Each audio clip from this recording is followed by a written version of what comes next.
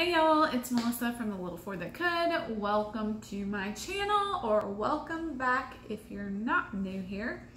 Today I am going to be sharing with you how I prepare my Gather Round unit studies for my kiddos and myself. So if you're interested in seeing how I do that, I do order the digital versions of the Gather Round units. If you are interested in seeing how I put those together, then stick around.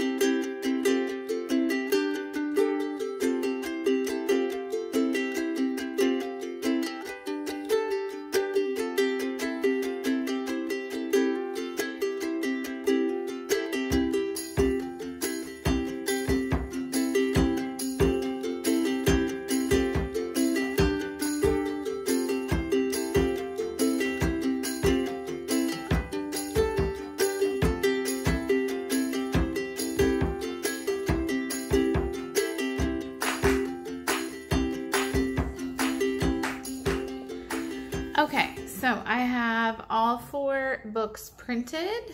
That is the teacher's guide for me, and then my 3 student books are printed. The covers have been laminated, and then all the pages are printed front and back. And so my next step is, it's the end of the day, and so Office Depot is closed. But tomorrow morning, I'm gonna take these to Office Depot and get them spiral bound, and then they'll be ready to go. So that's my next step. Okay guys, so it's the next day, and I just got my Office Depot order. So I ran these over after I printed them and laminated the covers. I ran these over to Office Depot, and it was super cheap. They spiral bound them for me, and so you can see they are front and back, and they're really nice. And so I have a notebook for each child, and then I also have my teacher's guide. All of them are exactly the same. Well, I mean, exactly the same as in how I, here's the back.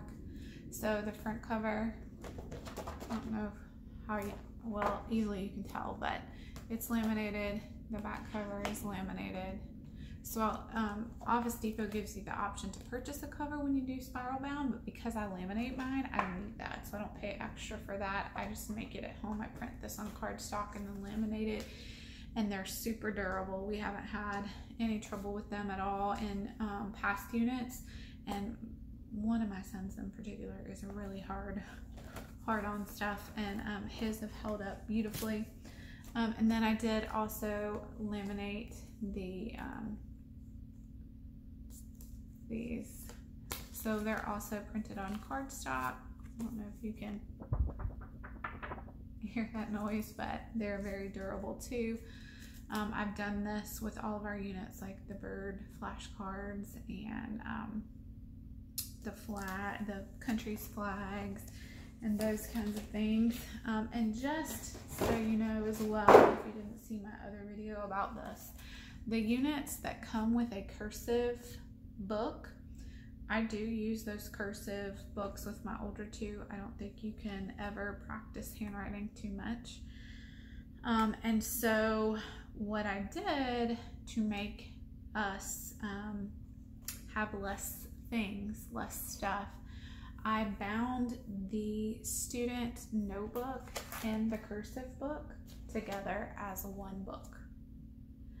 That way, my kids only have one book to keep up with for Gather Round. They just grab their Gather Round book and it's everything they need.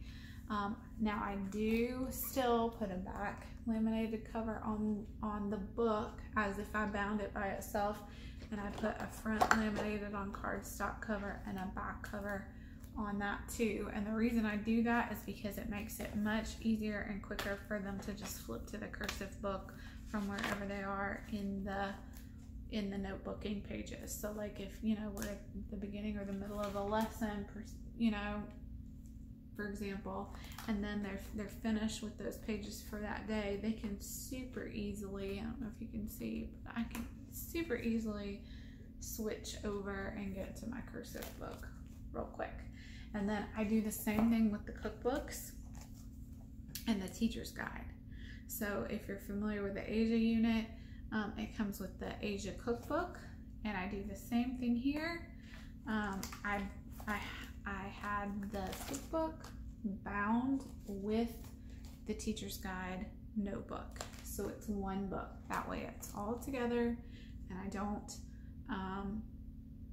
have to go searching for where I put the cookbook. It's right here with my teacher's guide. So again, same applies for me. I just have one Gather Round book to grab, and then I have all my recipes there with me. And once again, I laminate the cover as though I were binding it separate, because it makes it quicker to turn to the cookbook when I'm ready for that.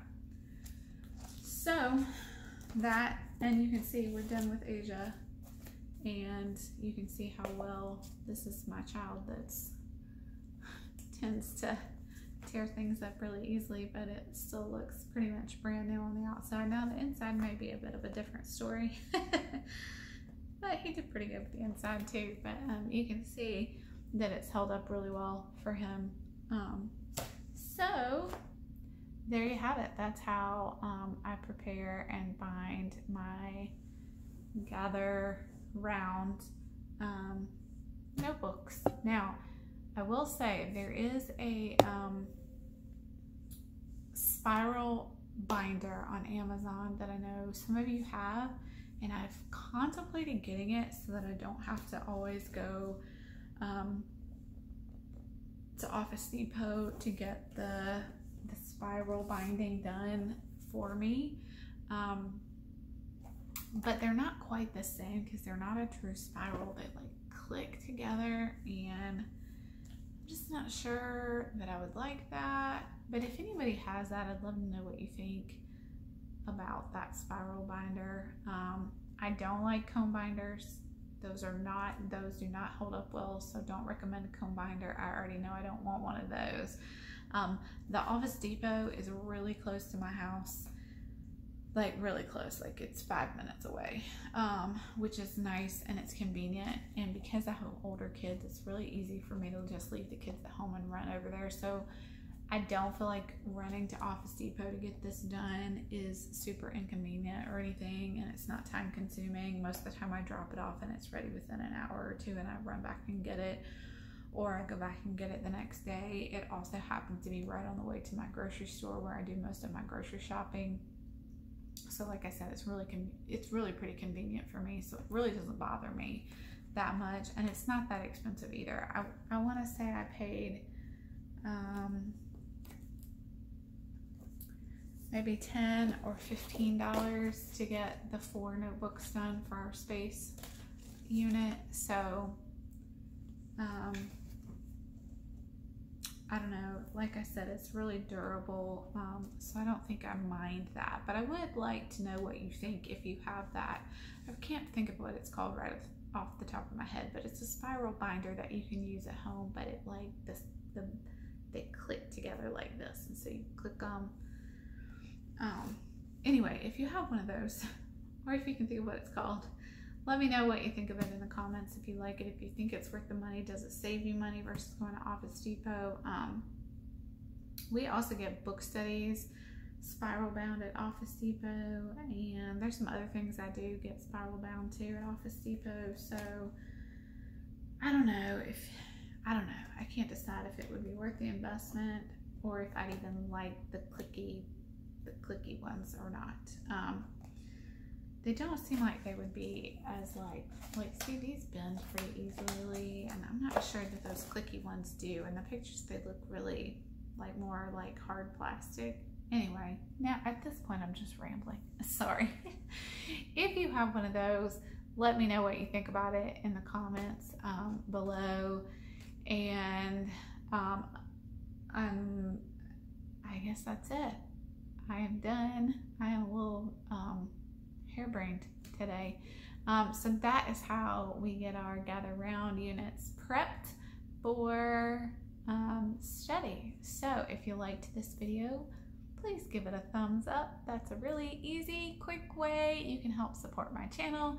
Also, if you like homeschool content and you haven't already hit that red subscribe button, please do. I have something exciting coming up the first week in August and you don't want to miss it. So hit that red subscribe button so that you'll make sure you don't miss my exciting first week of August that's coming. And I'll see y'all next time.